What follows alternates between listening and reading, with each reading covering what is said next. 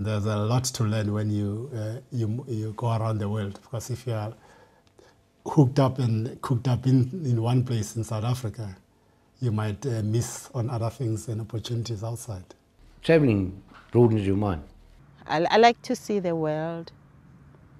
Yeah, to me, that's one of the greatest inspirations. You know, you get to know how other people live, and you get to appreciate maybe your country even more when you've gone out there and seen other countries and seen how other people live. You can only appreciate something when you can compare it with something. You know, and I think traveling is absolutely the best experience there is.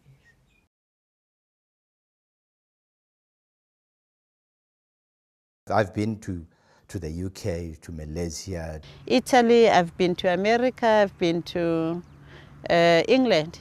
I've been to the UK and parts of Europe, been to the States. I have been all around Europe. I have been to America and to Australia. To the States, yeah, to quite a number of them, New York, Chicago. To the US, I did about 15 states in the US. I've been to Hong Kong. I've been to Egypt, I've been to Asia, I've been to Lebanon.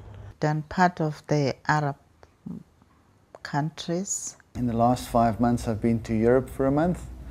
I went to visit my brother, I went skiing, went to Euro Disney, and tomorrow I leave for Vegas. When I grow older and when I cannot travel, then I'll do the local travels.